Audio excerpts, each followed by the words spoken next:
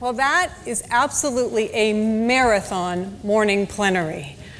You all have hung in there, but it's been really an amazing series of sessions. I want you all to run for the doors, but not quite soon for lunch. We aren't quite at the finish line. We've had some amazing commitments for adolescent girls already, but I think we all know when it comes to adolescent girls and family planning, we are barely at the starting line. So in the next 2 minutes, in the time I'm very quickly going to speak to you, 54 adolescent girls in poverty will give birth. 90% of them will be child brides, and 4 of them will die from complications due to their pregnancy and childbirth. So what are we going to do about it? It isn't actually that complicated. There are 3 things that are essential that we really do. First, we need to explicitly include adolescent girls in our family planning commitments. Second, we need to count girls. We know that of the 120 million that we are trying to reach today, at least 26 million of those are adolescent girls. Now, I say at least because we don't actually know how many girls are married and how many girls are sexually active before the age of 15.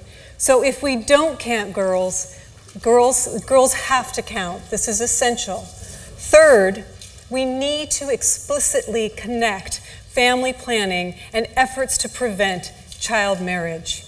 90% of first births are from child marriages. It's essential that we address that issue.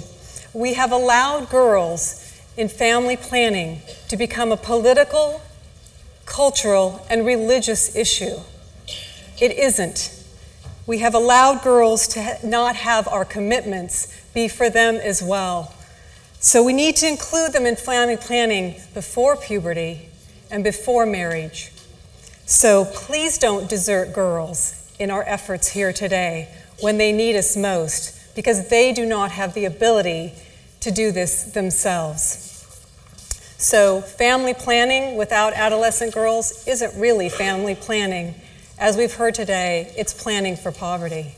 So I'd like to thank our partners at DFID and the Bill and Melinda Gates Foundation for making girls a priority, and for many of you today who have already made that commitment to make it a priority. This is a sensitive issue, but because it's a sensitive issue, we can't shy away from it. We need to step forward and continue to deliver on these commitments. I know that the Gates Foundation and DFID are very committed to doing that, and I know many of you are here today.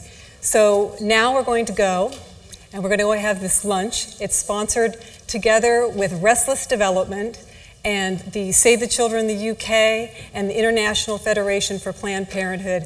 We hope you'll enjoy it, and I hope that you will make girls a priority in your family planning efforts and all the commitments that we make here today. Thank you for your attention.